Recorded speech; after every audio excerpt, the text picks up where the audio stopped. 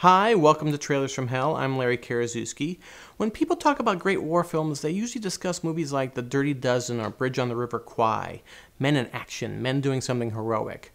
Now those are classic films, but I'm not sure how much they have to do with what war really is, the brutality, the randomness of death. I was once in a meeting at the Academy of Motion Picture Arts and Sciences, and I was seated across from Frank Pearson, the legendary writer of Dog Day Afternoon and Cool Hand Luke. The subject of great war films came up, and both of us instantly blurted out, "Come and see," which of course nobody at the table had ever heard of. The film has a little higher profile now. Mark Cousins, in his documentary The Story of Film, calls Come and See the best war film of all time. I agree, so let's take a look. This is a Russian film from the early 1980s, the height of the Cold War, when Ronald Reagan was joking that he would begin bombing in 5 minutes.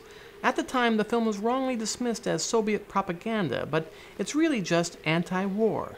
Believe it or not, the original title of the script was Kill Hitler, but not meant in the Inglourious Bastards kind of way.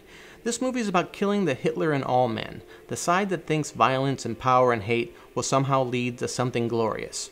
The director, Elem Klimov, had been a young boy during World War II, escaping from the Battle of Stalingrad with his mother, witnessing horrors beyond imagination.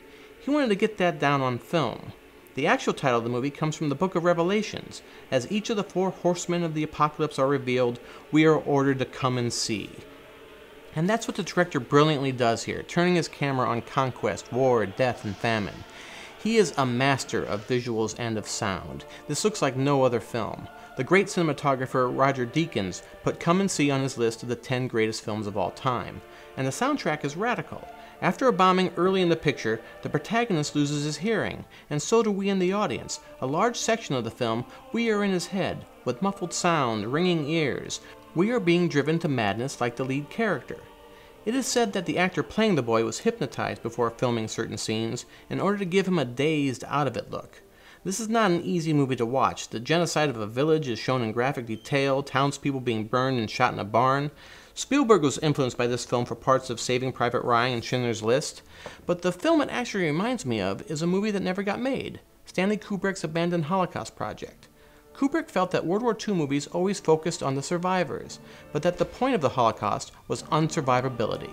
You get a sense of that in Come and See. The director never made another film, he put it all into this masterpiece.